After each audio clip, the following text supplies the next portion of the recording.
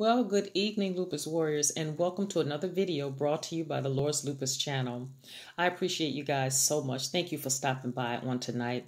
And if you're new to the channel, if this is your first time stopping by, welcome, welcome, welcome. I appreciate you. If you enjoy the content of this channel, please take the time, hit that subscribe button, hit the bell for future notifications, give me a big thumbs up. Also, share the video and leave a question or comment in the comment section right below the video. So what is tonight's topic for this video? Tonight we're going to be talking about the language of lupus. Yes, lupus warriors, we have our own language. We have certain terms that we use on a regular basis. And if you're newly diagnosed with lupus and you're new to the lupus community, tonight I'm going to provide you with a few important terms that I took the initiative to put together a list, especially for you, that will help you to maneuver through the beginning of your lupus journey. Okay? And so as you maneuver further, you will learn other additional terms. You will get to know that. But right now, these are very important terms that you will need to know if you're at the beginning of your lupus journey. As we know, with every culture or organization, it has its own language. That's a given. If you work in a medical facility, they have medical terminology. If you attend college students have their own lingo. If you attend church or, any type of religious setting, they have their own terms that are used on a regular basis, and that's understood by the entire culture or the people that participate in that particular setting or organization. And so before we can get into the language of lupus, what is the definition of language? I love to look up definitions. So I took the time and I found that the definition of, one of the definitions of language is a system of communication used by a particular country or community. For example, if you visited a foreign country, for example, China. In China, they speak Chinese. And so you would at least need to know the basics or an introduction in order to effectively communicate and, learn your way around in the country of China.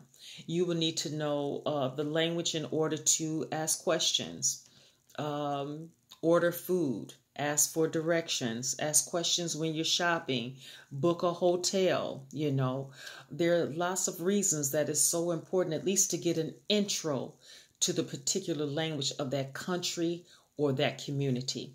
And so that's what we're going to do tonight. Tonight, I put together a little cheat sheet just so that you would have an introduction of terms that you will hear very often used in the lupus community between or exchange between lupus warriors like myself.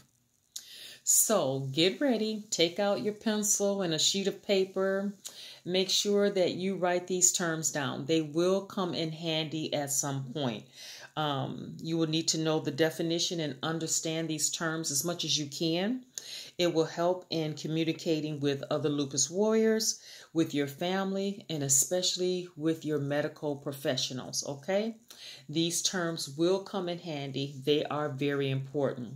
So this list is just a few.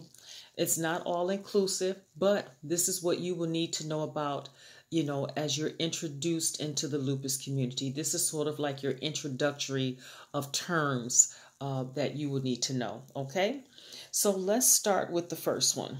The first one is lupus, of course. You'll need to know everything you can about lupus, the definition, the understanding, signs, symptoms, etc., etc. You will hear the word flare or lupus flare-up used a lot. Definitely get to know what a flare is. Get to know and understand flares. The next term that you will need to know is triggers. Make sure to write that down. Number 3 is triggers. Triggers and flares sort of go hand in hand. You have a trigger, you experience a trigger, which causes a flare. Okay, so those two go hand in hand. Number 4 and 5 is pain and fatigue. Make sure you write that down. Number 6 is brain fog. This is very important. You will need to know and understand what brain fog is. That term will come up uh, eventually in your lupus journey. Okay. Um, Number 7, understand, what an autoimmune system disease is, or understand autoimmune disorders. That will come in handy. Number 8, chronic illnesses. Number 9, immunosuppressed. That is very important for a lupus warrior or anyone dealing with an autoimmune system disease. Number 10, get to understand your lab work, the blood tests, certain tests, what they mean and why. That's very important. Number 11, a big word that you will hear used in the lupus community is inflammation. Inflammation. Number 12, you may hear the term alopecia. Number 13, anemia. Number 14, Raynaud's disease or Raynaud's phenomenon. And number 15, last but not least, is sun sensitivity. And that's very important to know, as you go out, as you go outside to do any type of outdoor activity, you will need to get to understand sun sensitivity based on the activity of the UVA and UVB rays. Okay? Again, this is just a little cheat sheet for you. Get to know these terms. Look them up if you have to. This is like a glossary. Get to know the definitions. If not, you can go through my playlist of videos. And in each one of my videos, you will find the definitions to all of these terms that I gave to you tonight, okay? Again, this is just an introduction. Other terms will come as you venture along further on your lupus journey. But anyway, I didn't want the video to be too long. Thank you so much for joining me tonight. As I say at the end of every video, there is life after lupus.